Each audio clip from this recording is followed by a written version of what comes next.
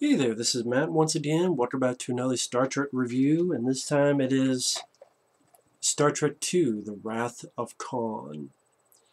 Came out in 1982, which was a big year for sci-fi movies. You had E.T., Blade Runner, John Carpenter's The Thing, fantasy like Conan the Barbarian, and plenty more. The first film, which was more of a slower pace, more like 2001, got mixed reviews, so I guess they figured for the second film, bring a little bit more action to it. And for many people, this is their favorite. And I enjoy this film. I think it's a solid film. It's not my top 3. It's in my top 5 favorite Star Trek films. Like I mentioned before, my favorite is 4, The Voyage Home. Then the first one, the motion picture. Then The Search for Spock, Part 3. And then I'd say Part 6, Undiscovered Country. And then this one. And people may go, why is it rated so low? I don't consider it low. I like all of the first 6 movies, including Part 5. But as you know, everyone always talks about the film, for good reasons, a great flick, but everyone always talks about it, so I don't know, maybe I'm just sort of the type that likes to root for the underdog, I don't know. Very well directed by Nicholas Meyer, who would come back for Star Trek VI. And this is, in a way, a sequel. Not in a way, it is a sequel to the original series. Had an episode called Space Seed, which had Ricardo Montalbán as Khan. And this is the return of Khan. The cast worked very well together. William Shatner, Leonard Nimoy, DeForest Kelley. Wonderful villain with Khan. His broad chest and his way of turning the sentence and way of speaking. He has a lot of presence as the villain, Khan. Definitely, I think most would consider him the best villain in a Star Trek movie, for good reason. You also have people like Kirstie Alley as Savage. I always forget the character's name. It was, I believe it was Savage. I don't know why I always forget her character's name. And then in 3 and 4 would be played by Robin Curtis. But Kirstie Alley did fine with the role she had. Also, you had Merritt Buttrick as David, who we find out is Kurt's son. Sadly, he passed away from AIDS at the end of the 80s. I remember him also as William Ragsdale's friend in Fright Night Part 2. And he would come back in the 3rd movie of Star Trek. He did a good job. Paul Winfield from The Terminator, among others. He's in the flick as a captain of a ship, which Chekhov is with. In the opening, you have the great scene with the Kobayashi Maru, and it's the test that you can't win, the no-win situation. I can imagine people the first time seeing this, seeing the opening film, they just start seeing people die. Wait a minute, Sulu's dead, and now McCoy's dead, Spock's dead, what's going on? And then it's been a test for people to deal with a no-win situation. It had some nice, a lot of nice character moments, like Kirk, who's an admiral, dealing with age, dealing with getting old. He feels old, he feels worn out. Like, what is my place anymore? It's Kurt's birthday, he's given these glasses, and even McCoy's like, come on, it's your birthday, why are we acting like it's a funeral? And they have a nice conversation, they work well together. And then Merritt Buttrick, as well as the woman who used to be Kurt's old flame, girlfriend, they're working on this thing called Project Genesis, which is life from lifelessness. If you put on a dead moon, it'll create life. Well, on the other side, if you put it on a planet that already has life, it will destroy that and recreate life over that. So it could be used almost more powerful than atomic weapon. And in a way, it's sort of the atomic weapon, or any kind of weapon race, between the Klingons and the Federation. In the third movie that happens, which I thought was an interesting idea. I know I'm skipping it with the third movie, but even though this wasn't planned as a trilogy, 2, 3, and 4, there's a lot of cool ins and little tidbits that the fact that it wasn't planned is pretty surprising and very fortunate. The fact that you have this Project Genesis planet, well, thank God it creates life and everything goes a lot fast with life, because then at the end, when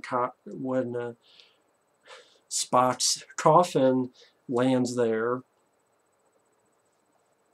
the fact that the character says, it accelerates organisms, lifespan and such, it's a nice sort of sci-fi backdoor to get Spock life again. And then you get to the fourth movie, well, thank God they got the bird of prey, because now they can stay cloaked instead of having the ship and dealing with how the hell they're going to get to the ship, and no one can notice it. Well, make it invisible. Like little things that you think about, it's like, wow, this is a trilogy, 2, 3, and 4 that worked out very well. Poem Winfield and Chekhov, they looked at this planet, and Chekhov realizes, oh my god, Botany Bay, that's Khan. Now, of course, it's always weird when you watch this, because in the original series, Chekhov was not part of the cast. I believe Space Seed was part of season 1 or so, 1 or 2, and Chekhov had not come onto the series until like season 2 or 3. So Chekhov was not on the cast, but yet Khan goes, I never forget a face. I know you. And it's like, how the hell do you know him? You guys never met? You never looked at each other face to face. And if you go on YouTube, Walter Kane has gotten that question many times. He comes up with a fun story, like about how, on the show, there was a deleted scene where Khan really needed to use the bathroom very badly. It was knocking on the door, let me in, and I finally open it, and Khan tells me, I will never forget your face. I mean, he's joking, of course. Said you have to spell that out. But you find on YouTube, Walter Koenig has some fun with that. Even he would admit later on he knew that was ridiculous, but he did not want to say anything because he was getting some stuff to do with Chekhov. He was getting something to do as a character. He's getting more lines of dialogue, and he figured, well, if he said something, maybe they would get someone else in that position. He wouldn't get the lines and the dialogue, so he kept his mouth shut, even though he knew that didn't make any sense continuity-wise. But you just have to go with it. But again, if you watch the series, like, well, that makes no sense. I know you. How? But Ricardo Montalbán, he's great as Khan. Does a wonderful job. Just enjoying and relishing the role as the bad guy. And how he was sent down by Kirk. And apparently things were fine. But then one planet got fucked up and it shifted orbit and things were laid to waste. And his wife died in the process. And so you get more of a sense as to why Khan wants to kill Kirk. More so than in Star Trek Nemesis, which is just a shitty remake of this. And if you're a fan of Star Trek Nemesis, that's fine. I hate that movie. I watched that film. It was fucking pain to sit through. It ripped this off so much to the point of, oh, let's have a character who shows either little to no emotion and then does a self-sacrifice at the end, but leaves a little bit of himself behind in case that can live on. And then you have the villain who has a personal grudge against the hero, but also has this doomsday thing that he wants to use that will kill everybody or kill this and that. And you're like, come on. And even Nemesis, stupid when they did that, because, yeah, these guys beat the shit out of me, the Romulans. They beat the fuck out of me for 10 years, man. And so now that I'm with the guys who don't like the Romulans, the Remus, Who helped me?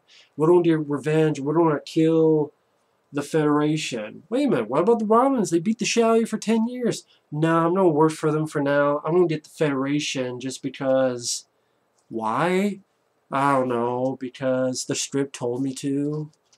Like, this made sense where Khan, who is, from the episode and this movie, you get a good sense that he has an ego, he's egotistical, he thinks he's superior intellect. They even mentioned dialogue with Spock and Kirk about that. Hell, even Nemesis and this movie both have a fucking starship fight in a fucking nebula. That's how much of a rip-off Star Trek Nemesis is. It was fucking insane. And this was just done so much better, especially the ending where Data dies. You're like, oh, okay. When Spock dies, even though he's alive in the next movie, I just popped that in, it's still very effective. And Nicholas Meyer once said, it doesn't matter if a character dies, it matters if he dies well. It was a very effective death scene that really goes for the emotions. Interesting idea with these little creatures that can go into your head and make you susceptible to suggestion. And the scene where it gets put into Chekhov and Paul Winfield's ears. So, ooh, shit. Kirk, McCoy, Spock, and others are with all these new recruits. One of them, I think, is Scotty's nephew, I believe. And it's funny, there's one more where I think Spock is looking at Kirstie Alley and calls her Mr. Savick. I'm like, Mr. Savick? I know this sounds stupid, but is that how it is in the military or whatever? You call anyone Mr. no matter what? Isn't it? Would it be like Miss Savick? Or is this female Vulcan not a female? Does she hold more secrets than the movie told us? It was just weird that Spock called her Mr. Savick, not Miss Savick. But I don't know, maybe it Miss means something derogatory. I don't know. It just struck me funny if you listen closely. Sometime after they put the creatures in Chekhov and Paul Winfield's ears, you listen like Spock, he calls Mr. Savick. And I'm like, Mr.? It's a sleepaway camp, but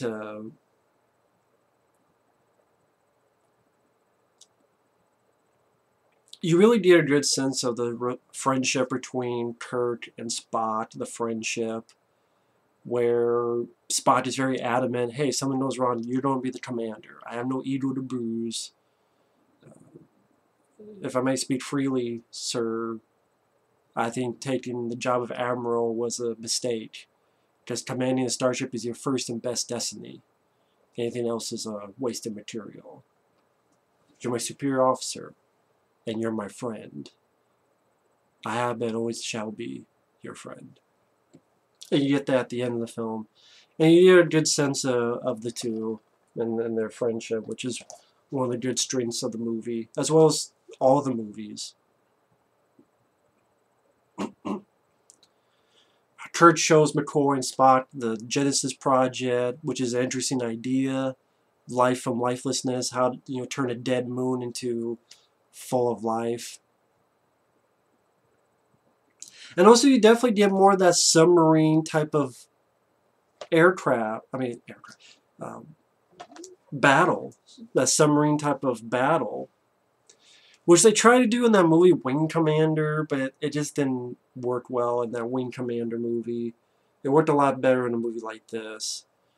They get fired on because Khan has gotten this other spaceship, the starship, and then Kirk and Spock are able to get these codes that. Which that was the thing the thing with the codes, they did that, and I think Star Trek. I want to say Generations? Yeah, I want to say Generations. Because they kidnapped Geordi and they put the visor on him and he looks, oh, that's how we get the shields down. And then Data goes, oh, I'll just do that, blah, blah, blah. Oh, shields down, shoot him. And it was like, it was done here because there was actually a build-up of suspense. I'm like, oh, shit, that's what they're doing. And trying to be smart about it and fake out Khan. Like when Kirk is telling Spock, you keep nodding your head as if I'm giving you orders. So like there's a little bit of tactics to it. I don't know, at least there's a little bit of suspense to that moment, unlike in Generations, which is a piece of shit. When I get to that, it's going to be an epic rank, because Star Trek Generations to me is the worst fucking Star Trek movie. Sorry. If you like the film, that's cool. We disagree.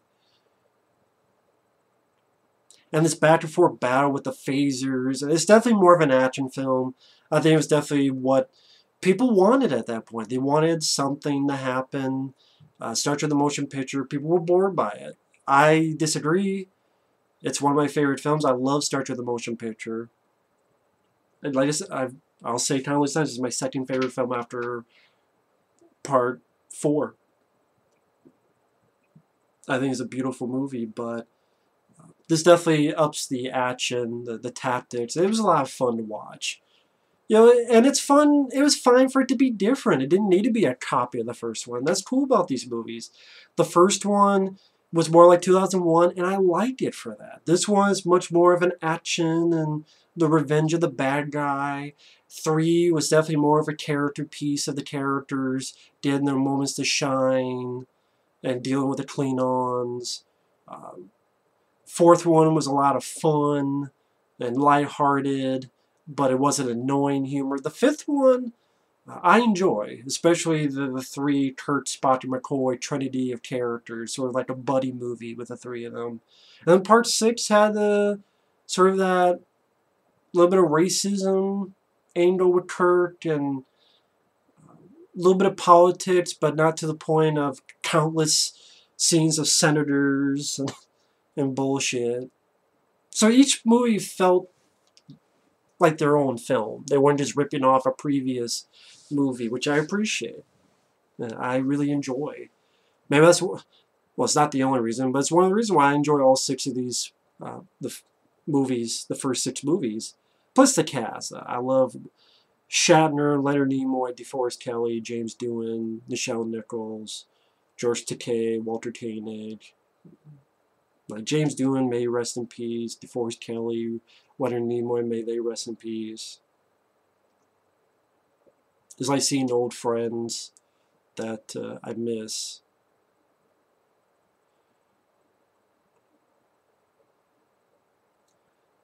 When Kirk, and there's some gruesome stuff in here too. Like I said, when the creatures go into the ears, that's a bit gruesome. When Kirk, McCoy, and Kirstie Alley, they go down, they find all these dead bodies hanging upside down. Not skinned, although that'd be interesting. Enterprise face off against the Predator, like Predator ship. That'd be interesting, it'd be different. But hey, I wouldn't mind seeing that. The Enterprise versus a Predator ship. Interesting.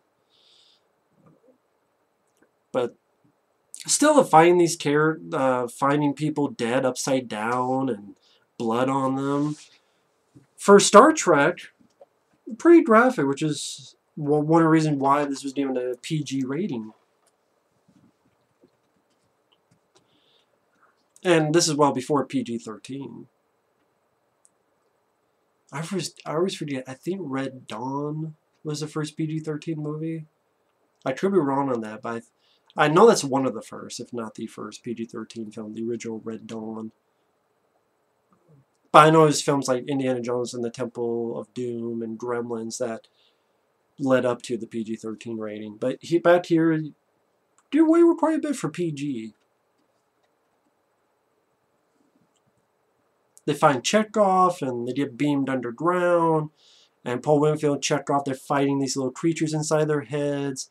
Paul Winfield shoots himself. So there you go. Think about suicide. You have suicide in the movie.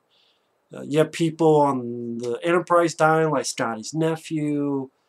This one creature that gets out Chekhov's head and Kirk shoots it. Love the phaser sound effects and the look of the phasers in this. Well, usually in the show I'd be like this, but here's more like a gun.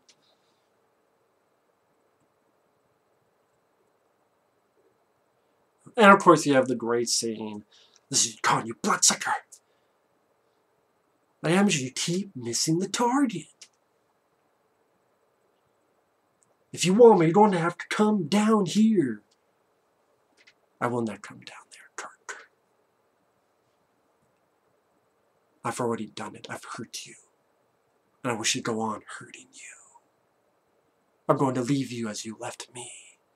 Buried alive. Buried alive. And of course, Kirk going, God!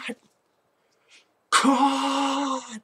Which I'm not going to yell because I don't want to blow up my fucking voice. And, that gets parodied a lot, but when you watch the scene, it works. See, when you watch it and start it into fartness, it's laughable with Zachary Quinto as Spock going, God! That's laughable. That's fucking funny. It's not meant to be. And start you into fartness. Me calling that shows you how much I fucking like that movie. I like Peter Weller. And Benedict Cumberbatch, he doesn't do a bad job, even though it's weird that this is the alternate universe, but it's supposed to be kind of the same, but just a little bit changes. But yet, Ricardo Montalbán turns into Benedict Cumberbatch. It's kind of weird. And then apparently, oh, there's a comic book that explains it. It explains how they changed almost anything and everything remotely look-wise and more-wise. Okay. I'll get more to that later. But see, you look at that and that's how it's done funny in a laughable, silly way. Here, it works. And it's helped by the music. The music this time, you don't have Jerry Goldsmith. He would not come back till part 5. You did James Horner. James Horner would do Star Trek 2 and 3. And then another person who didn't do a Star Trek before or since did part 4. And I'll get to that when I talk about part 4. And then Jerry Goldsmith did part 5. And then some of the Next Generation movies. But James Horner does a good job. Brings his own theme. I like the theme that do do do do do do do do do do do. Now, I swear I've heard this before. And one day I want to review Crawl, because I like Crawl. I remember one time hearing, because James Horner worked on that, and he did a great job with that score, that some of the score in Crawl was going to be in this movie. Like the Riding the Fire Mares, which is one of my favorite themes. That and I know my friend Mike OCP, he did a video tribute to Star Trek long time ago. It's still on his channel with that music. And I like the theme in this movie, but man, I just picture if that you just type out Krull, K-R-U-L, Riding the Fire Mares. And listen to that music. I can see that working for a Star Trek movie. I really can. But yeah, they do a really good job. He does a really good job with the score. I would say I still prefer Jerry Goldsmith's scores to Part 1 and Part 5. Yes, Part 5. I would say of all the movies, those are my 2 favorite scores of Star Trek films, is 1 and 5. But James Horner for 2 and 3, he does a good job. I like James Horner and I miss him. I mean, one of my favorite scores of all time is Aliens, and yeah, he did tend to rip himself off, but there's quite a few composers that do that as well. And I've liked a lot of stuff that he's done, and I missed it. He's done a lot of good stuff. Even when stuff he's ripped off of himself, I still like the score. Like Project X. I hear elements of Aliens and other stuff, but I still like the score to Project X. And I'm talking about the one with Matthew Broderick. I know there's some comedy found footage movie later on called Project X. I'm talking about the Matthew Broderick one with Helen Hunt. I enjoy that movie. But yeah, you get a nice look at the character Kirk, who feels old and worn out. You get this nice shot of the Genesis cave. Granted, once in a while in that cave you see there's just a painting. But I miss stuff like that. I mean, nowadays, I know it's all CGI, but I miss the old school matte paintings, or just simple paintings, or that kind of old school effects. I miss that. Because there's certain tangibleness, even if you know in your head it's a painting. I don't know. I'm just being nostalgic, I guess. And I also enjoy the other aspect of the Kirk character here, where he's like, I don't believe in the no one scenario. And you realize he fooled Khan, and he had backup plans, able to connect with Spock, able to beam up, and he tells Kirstie Alley, I don't like to lose. I don't believe in the no one scenario. So I like that. You have a cool fight in the nebula, playing off of Khan's ego, firing lasers, phasers at each other like submarine warfare. I liked that. When it rises above behind Khan's ship and uses photon torpedoes. And this is where James Horner's music really works for the film. Really the best. I love that. And Ricardo Montalbán is a very strong villain. I love his dialogue, his mentions of stuff like Moby Dick. The last I grapple with thee, for hate's sake I spit my last breath at thee. And then you get to the finale where they have to escape because Khan has started the Genesis thing. Spock does the Remember the McCoy, goes in there with radiation, fixes the ship's engines, gets out of there.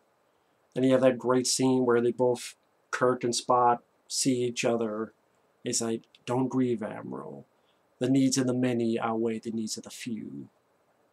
And Kirk's like, we're the one. I have been, and always will be, your friend. Live long and prosper. And they both touch, and Spock dies. And then you have the funeral, and Kirk going, of all the souls I've encountered, his was the most human. And I gotta say, watching it again, it was kind of tough. Because I have not seen this movie since Leonard Nimoy passed away. And watching it again was really tough. Never knew the guy. Never knew any of these people. But, you're seeing... I mean, it's the character Spock, but you've seen him die. And I think that's one of the things I hate about the J.J. Abrams films, is that I would rather Spock be the last time we saw him was Star Trek 6. I know he was in some episodes of Next Generation, but still, to see that he went off into the sunset, that character, after dying, coming back in Part 3, but then to bring him back in Star Trek 2009, where he goes back in time because this thing that fucked up, and he was kind of at fault, kinda, and then he was left on this planet to see Vulcan die and blow up the planet. The planet gets blown up, and then he's not there with friends or family or anyone. He's stuck there in this alternate reality, or however the fuck you want to call it. To then, when he did pass away, there's a fucking plaque of him in Star Trek Beyond. So he didn't make it back to where he came from. He didn't make it back to anywhere. He just... Which, I mean, considering Star Trek 4, you would think you'd be able to do time travel. I mean, Star Trek 4, they went, around the sun for time travel. And then, like, he died with no friends, no family, and in this alternate reality, watching his planet be destroyed.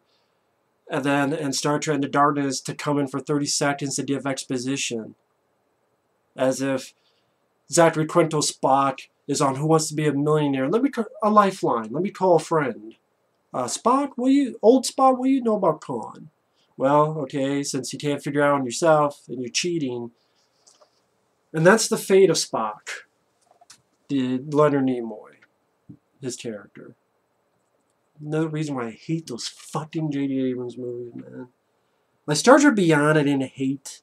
I'll get to those later, but you watch this, and it really is sad, but it's done very effective. The actors do a great job. The score. They remember Spock. Because of the explosion of this Genesis thing, a new planet has been born. the end of the film, you see the coffin there. So, and you hear Leonard Nimoy's voice saying, "The bullet go where no man has gone before." So there's a sense of hope. And even Kurt's looking, it's like, "How do you feel?" He's like, "Young. I feel young." And let's see that sense of hope. And yeah, this is a great sequel. It is. Great villain Khan. The score fits the film well. Moves at a good pace. Nice supporting cast of Paul Winfield and Kirstie Alley, and of course Ricardo Montalbán.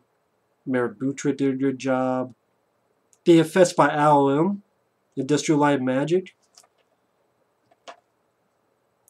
The effects worked very well for the flick, especially during the starship battles. A lot of memorable sequences like the Khan yell and the little creatures going inside people's ears, and of course the death of Spock, which was very effective and emotional. And Nicholas Meyer, gotta say, impressive directing for a guy who probably at this time definitely was probably the biggest film he had directed. And for most people, they would say it's a sequel that's better than the original. To me, I still prefer the first one for the reasons I said in that review, but I know I'm alone in that. But this is still a damn good flick. And I know there's well, this is the director's edition. I don't know all the differences. I don't know what was added in or I don't know what the difference is between the extended director's edition and the theatrical cut. I know the director's cut of this has been released on Blu-ray, so it shows what Paramount favors, not the motion picture. But you know, I understand it's definitely the most popular of the Star Trek movies, and that's why. And like I said, it's a damn good flick. So, thanks for watching. Take care. And next time, I'll talk about my third favorite Star Trek film, Star Trek III, The Search for Spock. See you guys later.